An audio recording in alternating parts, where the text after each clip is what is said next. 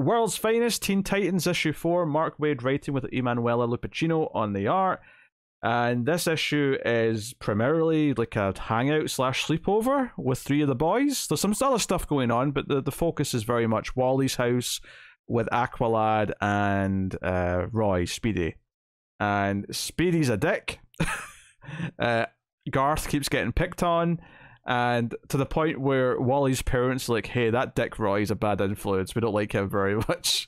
And Roy overhears this and is very angry that he's been spoken about like this, and especially since Garth is kind of the understanding one. He's like, nah, you know, he feels very like alienated and like lonely, and this is how he lashes out.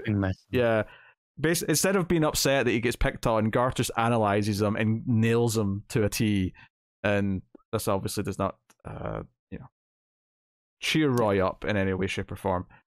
So yeah, I mean, I've been enjoying this book. I think it's actually the better of the 2 World's Finest titles. And I like the other one a lot, but I think this one feels like it's got more of an overall sense of story to me and character building. I'm really mixed on that, because I think, obviously, I've been up and down on the main World's Finest book. I think some points it's fantastic, other points it's just okay.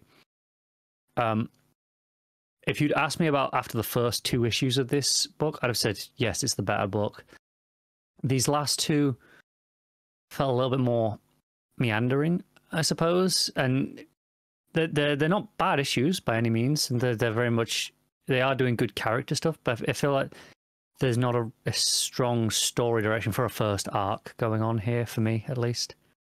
The character stuff's why I like it so much, though. Like, I think the fact that it takes time to like develop these relationships between all the team members, you know, because obviously we mainly focus on the 3 guys here who are hanging out, and Roy buying the huge TV because he's used to just using Oliver's money for stuff, and just all the weird ways Garth is kind of different and doesn't do things normally. But then you've also got the Mal and Bumblebee stuff, with their relationship starting to blossom because she gets him like this gift, which is actually the Guardian shield, which when he actually tries to use it later turns into the suit. Yeah. You know, so I think I liked how this was bouncing around him. There's like one quick scene with Robin and I think it's Donna. It's Donna, yeah. And not Hawkboy, what's his name? Golden Eagle. Yeah, ex-Golden Eagle. Ex-Golden Eagle, sorry. He scored out, which is a nice touch. But yeah, they're selling this idea that I think, apart from just like dealing with those relationships and like dealing with those dynamics, which I'm really enjoying sort of like really focusing on, because a lot of this stuff from these characters when they were in this phase of their career was written in like the Silver Age or even like before that in some cases. And it's kind of nice to have a modern comic book sort of tackling some of these relationship dynamics. And I especially liked even though they're never in the same scene together in this issue, the discussion of Garth and Donna and how different they are, where Donna has this like desire to like experience and be stimulated by everything because she comes from a place that didn't have all these other things, much like Garth in a lot of ways, but she wants to see movies and concerts. She wants to go to demolition derbies, which is apparently what she did in this issue, and wrecked a car and won a trophy.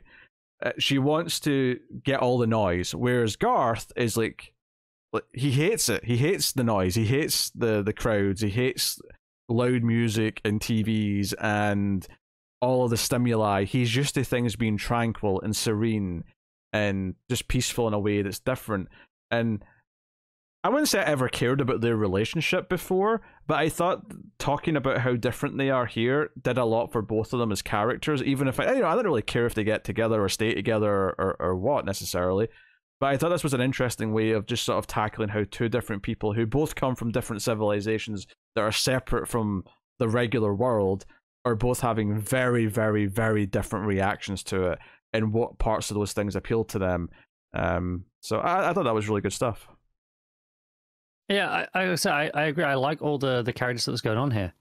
I said that stuff in particular is really strong. Even Roy has like a really like strong point about the 2 of them, right? When this all comes out, and Garth kind of says, "Oh, this I think it's when they're all outside," and Roy is like kind of sticks up for Garth, like, "No, you be you." And I feel like that's like the most genuine Roy was in the entire issue, and it kind of got brushed over by everyone else. Like it didn't acknowledge that he was quite genuine there. I think it's because the others, particularly Wally, I think misreads the advice a little bit. I think he reads the advice from Roy as, just be you, even at the expense of everyone else, because that's how Roy is, right? He shoves who he is in front of everyone constantly, and he's doing it to make up for like what he's missing and what he's lacking. So the advice is kind of tainted in a way, but even though it actually is good advice, like if you just pay attention to like the core part of it, which is just be yourself, like that part's good. Like don't worry about you being you, but it comes from this place where he like almost is too much of that, and that's kind of what comes up between the other characters later when they're talking about Roy. It is, yeah. So I like that. I think it's just a little bit nuanced. I appreciate all the character building. Obviously, it's not an issue where a lot of the action happens. Robin's talking about looking into this stuff that Toyman's been up to, or Toy Boy, and then there's this attack on Bumblebee in that at the end of the issue, which is kind of the action leading into what we're going to be doing next.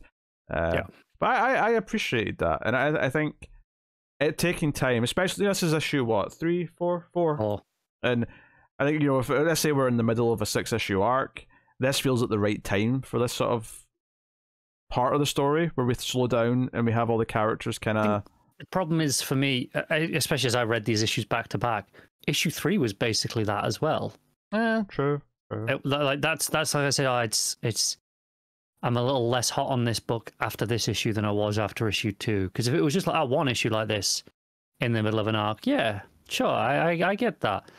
But it feels like it's really slowed down because issue 3 was just they were all at the fan convention. And a lot of that was just the characters, them kind of just reacting to each other as well. That's why it feels a little bit like it's lacking some momentum right now for me.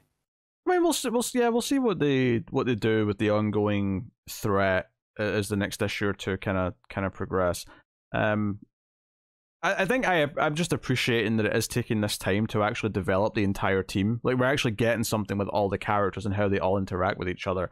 We've not had every pairing yet for sure, but all the ones we've had have been quite interesting, and I'm appreciating that. I think it's a good little character book for the entire team, which is cool. And I don't doubt that there's going to be some fun villains for them to fight down the line, if not very next issue. So next issue looks like it should be pretty action orientated based off of the cliffhanger of this, but I mean, you could also just do that in 3 pages and that could be it for all we know. Very possibly. It is worth mentioning Mal doesn't want to be a superhero. He sort of declines it, but she's like, no, just keep the shield just in case, but if you ever do decide to change your mind, hit the button on the back. And of course immediately they're in an action scene and he's like, shit, like there's people in danger, of course I'm going to do it, of course I'm going to be the reluctant hero.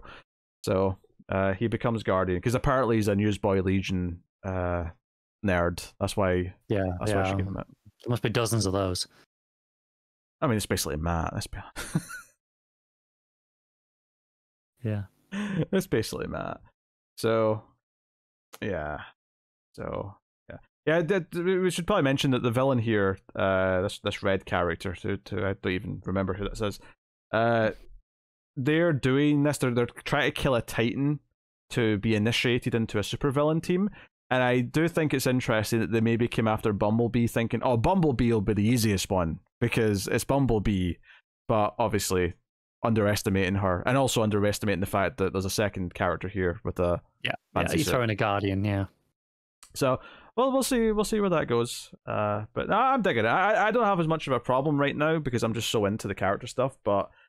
I can, eventually, it does have to ramp up and give us the momentum, like you say, as well. But for now, I'm kind of enjoying it as like a teen, almost like an Archie book, I guess, in a way. It definitely has that vibe to it, yeah. Yeah, and didn't Mark Waid write Archie at one point? He did, yeah. He did, yeah. So I'm kind of down for that. What are you rating World's Finest Teen Titans issue 4? I'm going to give it a 6.5. It's all right. It's not quite good for me. I think it's compounded a little bit by of having issue 3 be a similar vibe as well, like and this lacking the momentum. It's not all just this issue. And I would not really mention it, but I'll just mention as I'm doing my rating here, the art by Lupacino. Oh, it's still great. Yeah, it's very pleasing, and I think the fact that it is very much the teen drama focus so far is helped by the fact that Lupacino is very good with the expressions. Very like we have, Royce, Wally, and Garth, they're not in costume this issue. They're all wearing t-shirts and stuff. Wally, he's got the ginger hair, so he sticks out quite quickly. But and Roy's still got his baseball cap. Yeah, so simple things, but I do think Lupacino does a good job with all their mannerisms and the way they're kind of, bouncing off of each other. Little things like Wally being annoyed when Speedy's a dick, so he super speeds and like makes his dart miss the board, or at least gets a low scoring shot. And he's like, that can't make sense. I'm Red Arrow, or I'm Speedy. Like I should be nailing this. Something as well. Bel-Air's colors. I really like the subtle shift where all the stuff out of costume with the guys, it's like these really flat colors. Not in a bad way, but like they are flat. Mm-hmm. And as soon as you go to the stuff in costume, like even if you just look at the page of Robin and Donna, that first page, they're so much more vibrant. Like even the same colors, like the reds and the oranges and the yellows, they're just brighter. And they stand out so much more when they're in costume. More shading as well, I would say, as well. Yeah. Yeah. So, yeah, it's good. Honestly, for me, it's a solid 8. I'm really enjoying the book.